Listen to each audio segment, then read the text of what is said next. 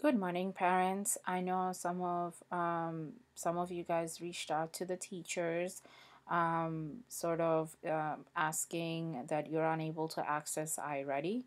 Well, this is a brief tutorial on how to access iReady from your laptop and or your smart devices, including tablets or phones or anything of that nature. So before we get started with the tutorial, I would like to explain that iReady will only work with Google Chrome.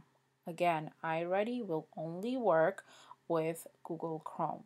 So let's get started. At this time, if you are working with an iPad or some sort of smart tablet or a computer, I would advise you to go to your internet browser.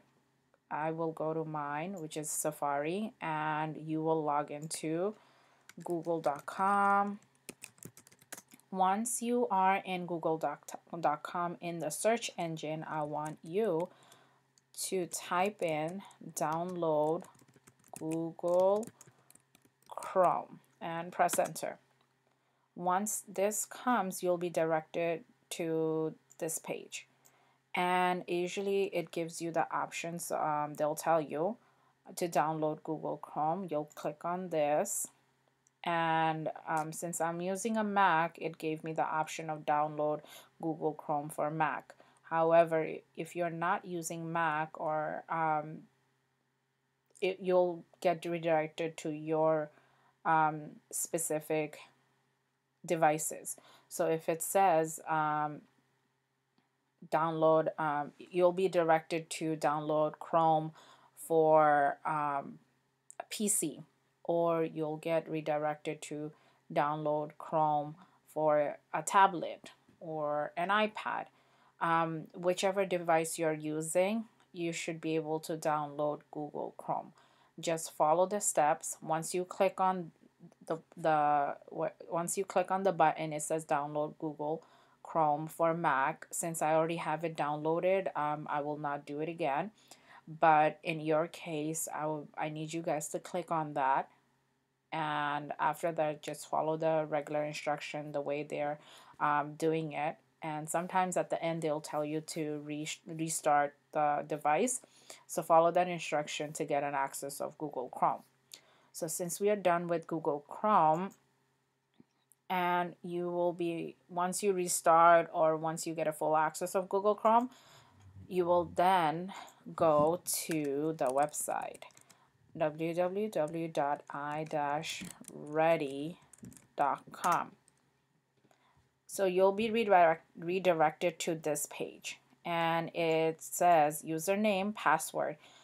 Your teachers emailed you all the login information for your child, which is the username and the password. If you have not received it, please check the junk mail, because sometimes mails get lost in there. And if you still cannot find the login information, please contact your child's teacher and we will provide you with the username and the password. Right now, I will be accessing one of my students' iReady to show you what it looks like once you are in the system.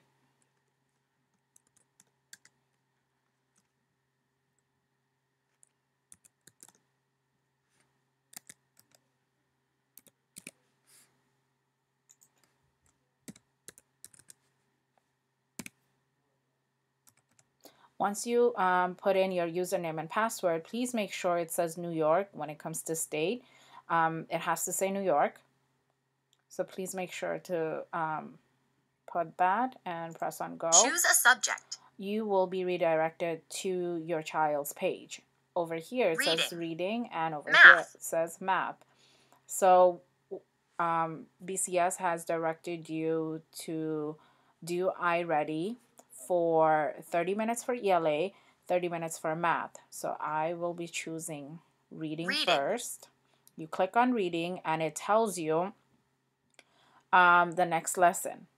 At this point, our students already know how to take care of or navigate iReady, because we have done it every week since the school year started. So once you're done with 30 minutes of reading, you can take a quick 10-minute break or 5 minutes break, or you can do some stretching with your children, anything that will help them to get refocused. Once you're done, you just go up here, Math, and you switch it to math. Same thing. This is the page usually it comes, and you are ready to do the next resume lesson. lesson, And once the lesson is done, you to do, will log out. log out. And that's it. If you have any further questions, please do reach out to your child's teacher. Thank you, and enjoy the rest of your day.